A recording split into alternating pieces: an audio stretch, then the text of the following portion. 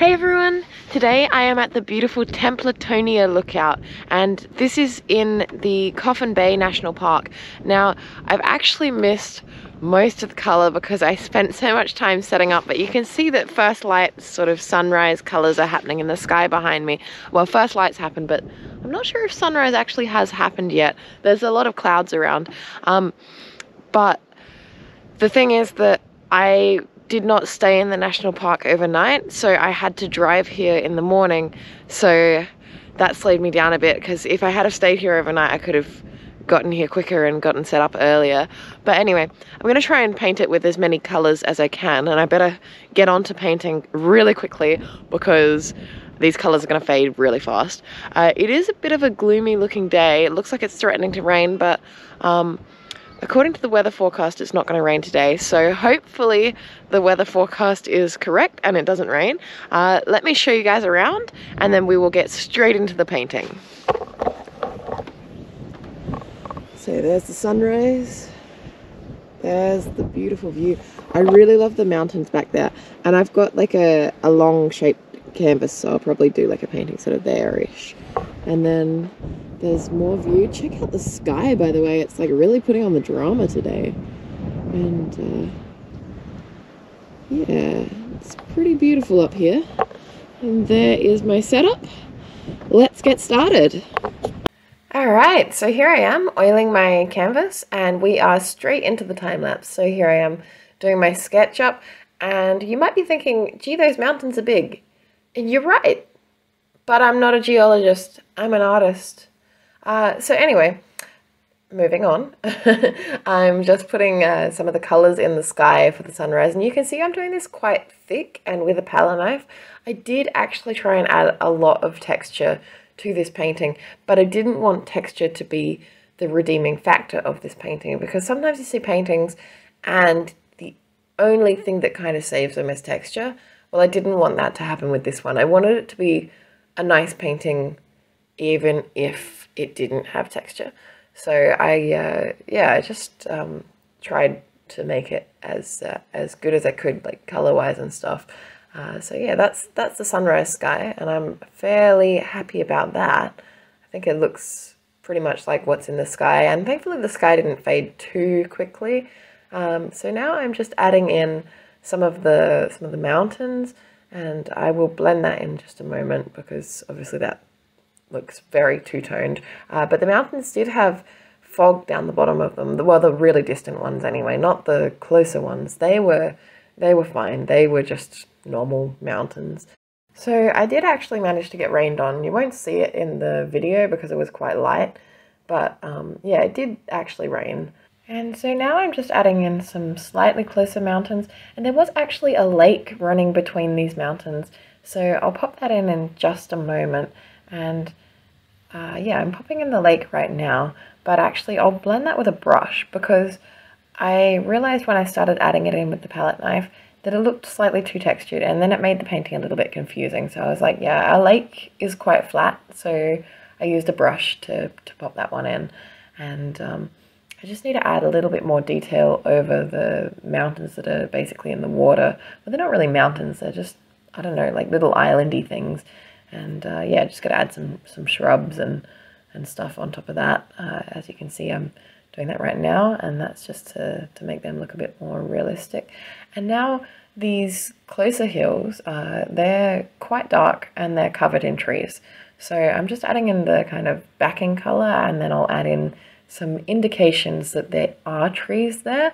They won't be very detailed because they're still quite far into the distance. So yeah, you can see I'm adding in some darker color that's meant to kind of represent trees. It is actually quite textured, so that was quite nice, and helped it to look a bit more like trees. And I'm really pleased with how this painting is coming along so far. The sky actually looks quite glowing at this point.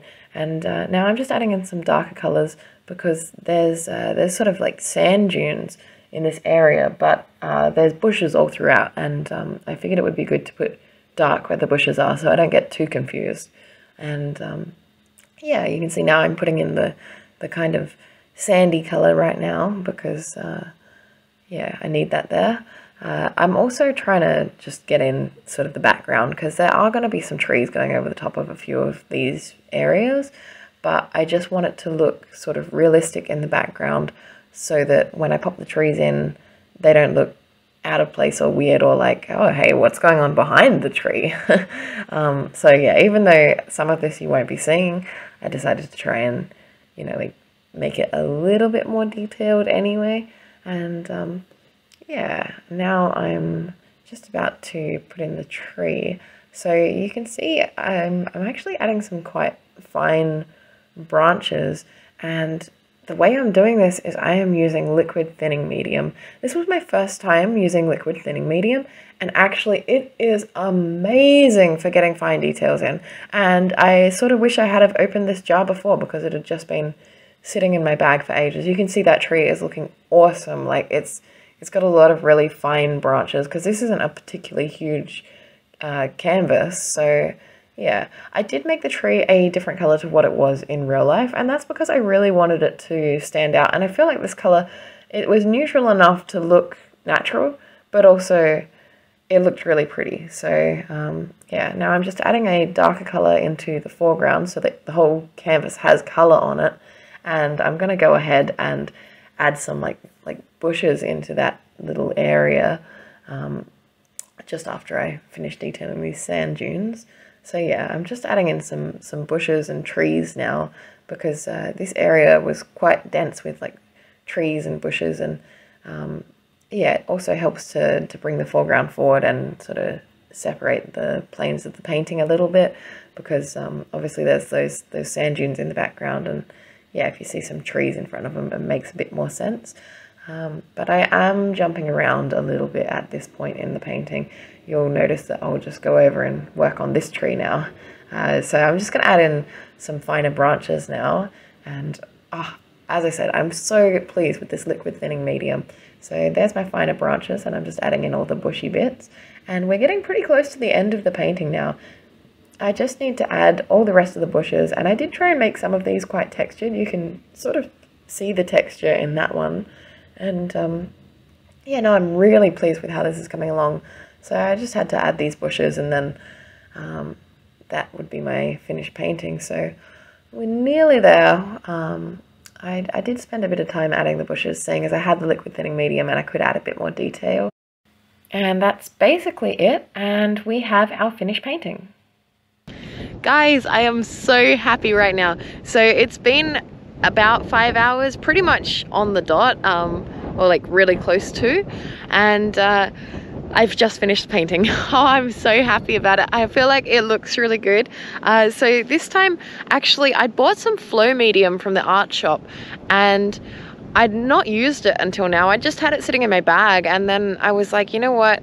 I really need to put some branches and sticks in, and they've got to be fine. I was like, how the heck am I going to do this? So I tried the flow medium, and it actually worked amazingly. However, when I read the back of the ingredients of the flow medium, it says, warning not to be taken, and then skip forward a little bit, it says, contains petroleum distillate.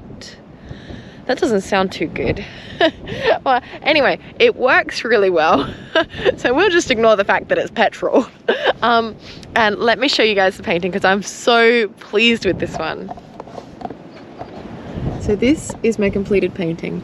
You can see there's the mountains and the sand dunes and all the trees and the sunrise and more trees and bushes, and I'm just so pleased with this. Here's a photo of the finished painting, and hopefully this helps you guys to see the detail and the texture a bit better.